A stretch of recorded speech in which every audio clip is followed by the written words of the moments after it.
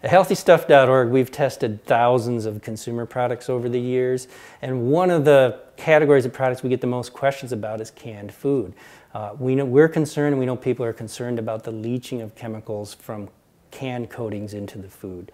That's why we undertook this study, to actually look at the types of coatings that are being used in cans. We tested 192 samples of canned goods across the country, products we purchased in 19 states at major U.S. retailers. We actually took the cans into our lab at the Ecology Center, opened them, washed them, and processed them, and actually looked at the coating types used in the cans. We bring it into the lab. We scrape a sample of the lining off of the can. We add the sample to the stage of the infrared spectrometer. And then we run the sample, which allows us to determine the chemical composition of the can lining. So the worst of the national brands that we tested included Campbell's, General Mills, and Del Monte. Almost 2/3 of all the cans we tested contained BPA epoxy resins. And as for all the other coatings, we found quite a variety. We found a number of polyester resins, styrene acrylic resins, polyvinyl chloride copolymers, and a plant-based resin called oleo resin.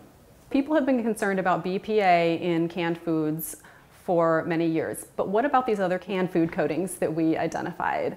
Should we be worried about the other can coatings?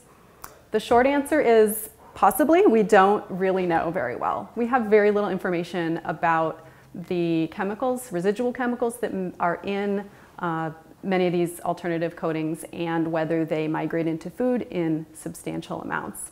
The ongoing presence of BPA in canned foods is presenting a hazard to low-income populations, to workers, to pregnant women, and to children. So with today's report, we're calling on big retailers to develop comprehensive plans of action, to develop timeframes to eliminate BPA in canned foods, but also to ensure that replacement chemicals are safe. If you are concerned about chemicals leaching into your food from canned food coatings, these are some things that you can do.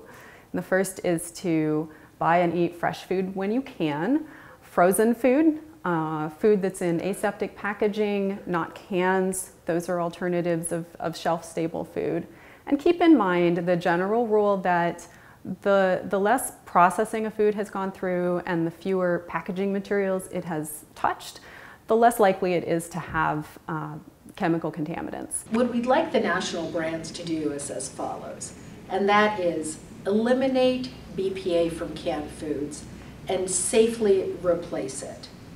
Secondly, we'd like them to be more transparent about their timelines for getting BPA out of canned foods, and also share their safety data about the BPA alternatives that they're using.